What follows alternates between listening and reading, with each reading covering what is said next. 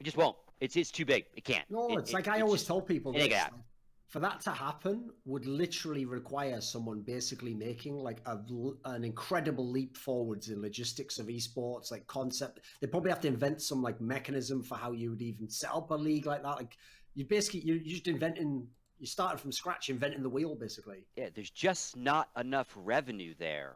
Real legitimate revenue based on the real legitimate costs they're spending. Like it's. And here's the thing: the idea might have worked in Overwatch franchise league, owned by Blizzard, but not this big, not this fucking big. It's just too much. That's why I think the real irony is obviously the Overwatch League, with all its investment from outside of esports, has the sort of investment that if esports was legit in the way these reports claim, would all go into League of Legends. Like League of Legends has significantly better foundations, like history, like amount of viewership, etc. But what's ironic is people won't invest into League of Legends like that because they look at it and go, well, that's never going to be the biggest thing in the world, is it? So actually, the fact that Overwatch League is so risky and precarious is mainly the only reason all these people are plowing in, as far as I can tell, because you're just selling them that like the upside's so crazy, you know.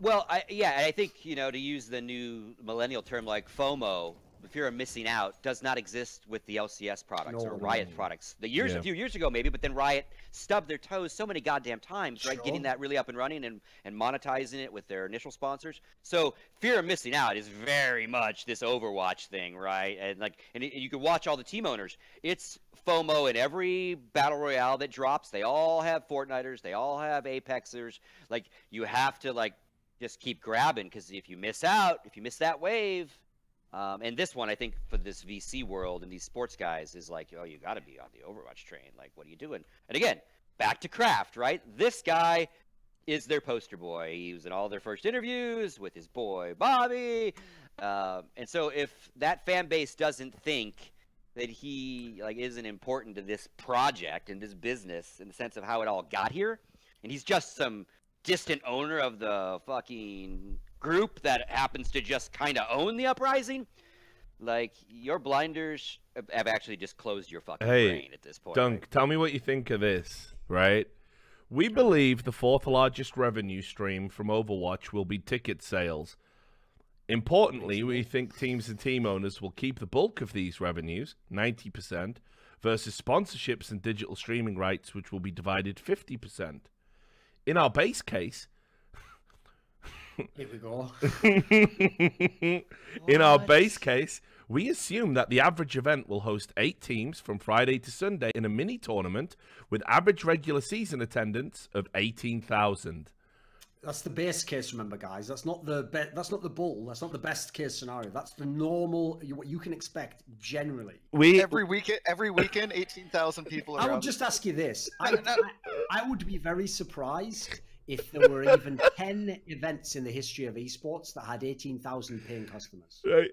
Then, yes, we estimate this will represent 5% of the local fan base in the average city with an Overwatch team. Wait, do the math. 5% times how many? 18,000? So it's 18,000 is 5% of their city fan base. Mate, they can barely get MLS to actually work in all the franchise cities, but they're going to get Overwatch to work in fucking Wisconsin. Finally. Legal needs to approve a story on this, man. Okay. Finally, sorry to cut you off, Jason. One more sentence. Finally, we arrive at our numbers by assuming the average ticket price will be $25. Get me out. Most what is the average don't even price? cost that. Wait, this is their 4th revenue generator, too, by the way. So this is how high 25 times 18,000. Somebody do math. Is there something in there about did they pontificate on viewership numbers? Let me. So that's 400. Like they did attendance, but did they do online? Did they try to pontificate some sort of? Let me see. I'm sure they did. All our franchise owners will receive a robot that will suck their dick and clean their room. At that point, just go hog wild and start adding shit in there, you know. You get 3 wishes. I know it's not full survival, is it? So just go wild. Okay, so that's what Robert this Kraft tells you how. So that's the public face. But behind the scenes, they are so scared of what 2020 is going to be. They scaled back the production so much this year, saying, holy shit, we can't afford to do this every week and travel this many people. We need to start cutting people. And that's one of the big things why they started cutting a huge amount of the staff. Oh, of course. We got to see how small we can make this show. The logistics of that. Oh, it's okay. Here's the other story. We're having a talk about it. They had like a team that was working on the 2020 thing. And I was talking with them. I go, "Have you guys talked to Adam Apicella at all? He works for you guys." And they're like, "Did they like who? Cower away?" Like, oh, no, they said who? And I said, the person who's put on more esports events than anybody else in the entire fucking world works for us.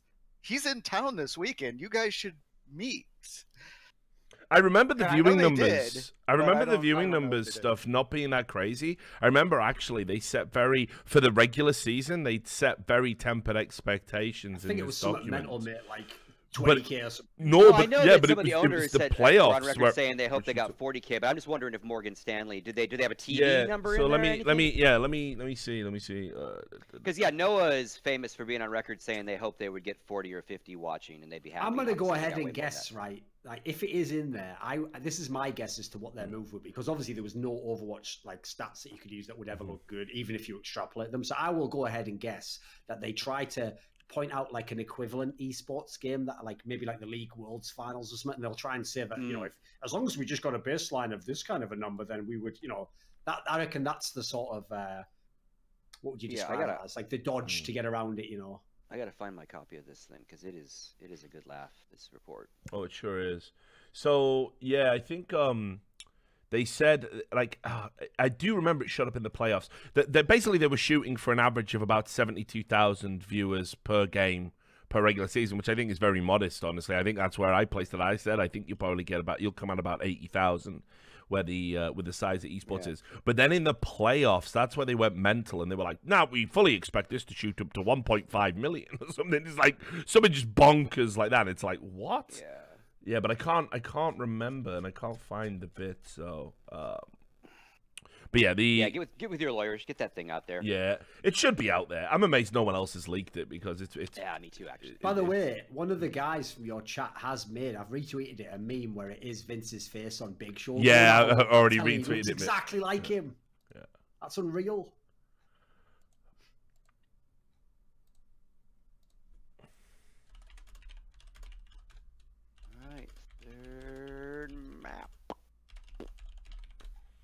But yeah, honestly, dude, like that fucking document is just a laugh a minute, dude. Oh. It is so good. I really. But when you read it and you take off like your logic and reason cap and you put on your "I got millions of dollars and I don't know shit," then you go, well, if I presume to believe Morgan Stanley's report, where do I sign? Right? I'll tell you a little story, which is sad. Like, this story is a complete indictment of the scene that esports has created and where it's going. So I had some people. Wanted to basically have me do a little bit of consulting, and they just wanted to throw some teams at me, CS:GO teams, and say what would happen if we were to buy this team? What do you think of this team here if we were to pursue getting them? If we got this team, could we move it to a different region and rebrand it anywhere? Simple questions. And I told them, right, I'm not gonna sugarcoat any of this. Whatever you ask me, I'll just tell you straight up, like my opinion, the same way I would if someone asked me in an interview or on a desk or something, And what happened was, as they were going through all these teams, and a lot of these teams, by the way, weren't like complete nobodies. A lot of them would be ranked, say, like in the 15 to 30 range within global Counter-Strike.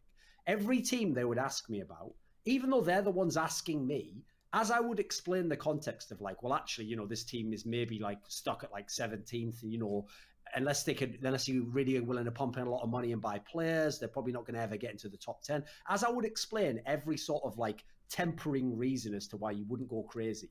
First of all, they would argue with me and say stuff like, well, no, but is that true though, Thorin? I mean, on the Gosu Gamers ranking, they are ranked 7th. And I would say, like, first of all, don't interrupt me when I'm talking and I'm the expert. Like, you don't know what the fuck a Gosu Gamers ranking is, so don't bring up nonsense. And no, that is irrelevant, and I'll give them the reasons. And what's mad is every time I gave them what was actually incredibly valuable advice for these people, so they don't raise $100 million and waste it, they would almost be like annoyed that I was like harshing their buzz, as it were.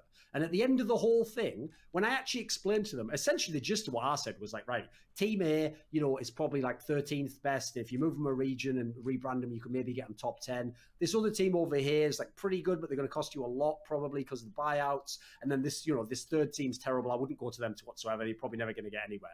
At the end, the guy literally goes, well, all the teams we've talked about, you've basically told us are terrible. So, I mean, I guess we shouldn't get any of them, right? And I was like, well, that's exactly not what I just said. Like, you have just what you wanted me to tell you was go ahead, go fire all the bullets in the chamber and buy all these teams for as much as possible, and you're all going to be rich, isn't it? And they really did. That was literally what they wanted me to tell them in this call. Yeah, they just wanted you to confirm what they already wanted to do versus actually give you proper. Because I was thinking they were going to love the fact that I was like giving them the real, basically. Be the yes man for us. No one wants that. People don't want advice. They want validation for what they're going to do anyway. That's pretty much the rule of thumb. Yeah, and I think that's what got you in a lot of trouble, Jason, because you and I even talked about that because I had done some work with Blizzard, and you and I are very blunt, very like, we need to get this done. This is what we need. I mean, we're not necessarily the nicest, sweetest humans when we have to do this stuff, especially in a stress of like show is king production mode. And when I did those few things, I was like, I don't want to work for these people anymore. They have a very different style for me. And if you're going to make me the director of your show and then literally second guess everything. But I told you, like, they're not going to like you not being a yes man, right? Eventually. Like when we did the Overwatch game at E-League, I banned Blizzard from the control room. They weren't allowed it. Yeah, because they were just outrageous as well. Yeah. And they would every once in a while just stick their head in and say something, and I'd be like, "Boop, get out."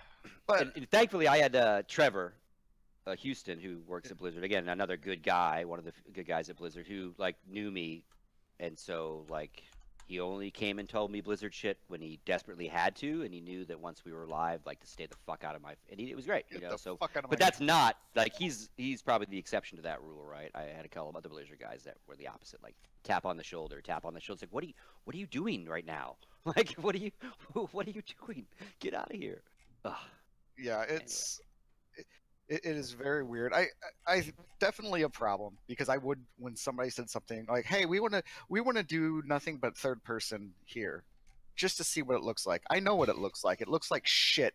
You have a smart system that you put in place, so we can't even manually control where the camera looks. So if anybody is at a higher elevation, the camera pans into the ground.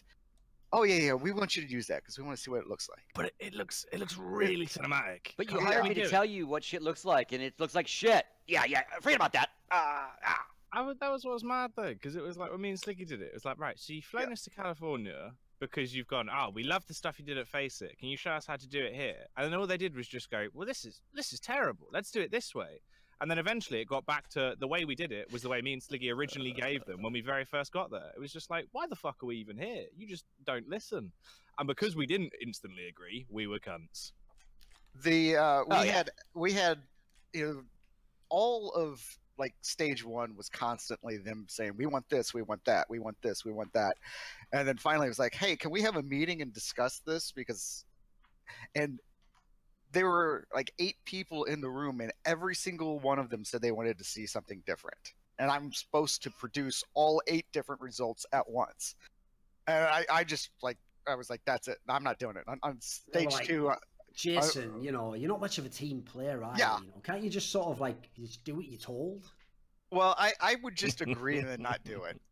Most of the time, or like they would send me a message and I would say okay, and that was all I would say. Well, one, because I'm in the middle of a fucking show, I don't have time to have a conversation with you. I have 5 minutes tops to go to the bathroom and get myself another drink before I do the next fucking show. I don't have time to have a 20-minute conversation with you on the philosophies of should I switch off this Junkrat tire because you don't think it's going to hit. Guys, can we please stop showing Genji? It's a little bit too fast. I don't think people understand what's going on. Although Genji kills every single person at that particular meta. Yeah. But it was just like, well, Genji's just killed everyone. No. Don't show it. Can you just go on the Lucio cam? We need to show more support. From third person, of course. We need to have more of a diverse point of view on the game. I mean, Genji, isn't he from an ethno state?